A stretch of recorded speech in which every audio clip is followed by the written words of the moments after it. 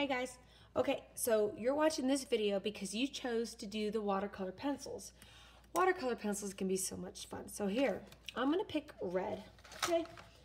You guys, of course, are gonna get this is a color wheel. It has 12 wedges. You guys are doing the 8 wedge, but it's the same idea. So I'm gonna pick a primary color of red, okay? Here we go, red. And then what I'm going to do is I'm going to go like this, okay? And I'm gonna go and I'm gonna outline just like a colored pencil, okay? Just in my wedge. And then I'm gonna outline what I want to do, okay? Now, keep in mind, I'm probably gonna go back over with my black Sharpie in the very end, like we've been doing and with the other drawings, to finish it off, okay? So there's this.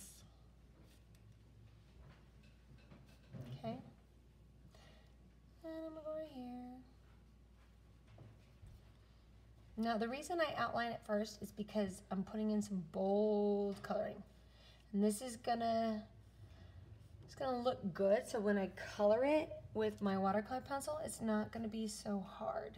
Okay, and it doesn't have to be exact, you guys, just close enough. Okay, and I want you guys to experience it.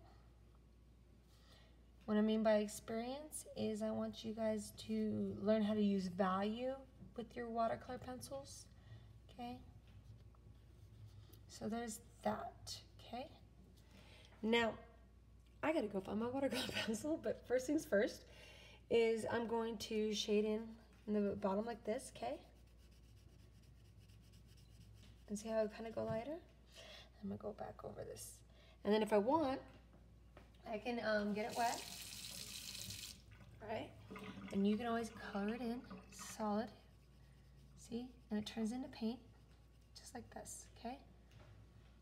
I do want you to do something a little complicated with this. I might have you guys do some complementary colors with it. So there's that. I'm gonna dip it again with some more water. You guys will have a cup of water. I'm just next to my sink, okay? And look how smooth it is. Okay, so I'm going here. See, and you can tell when it needs more watercolor, okay? So now I'm gonna go get my watercolor brush, which I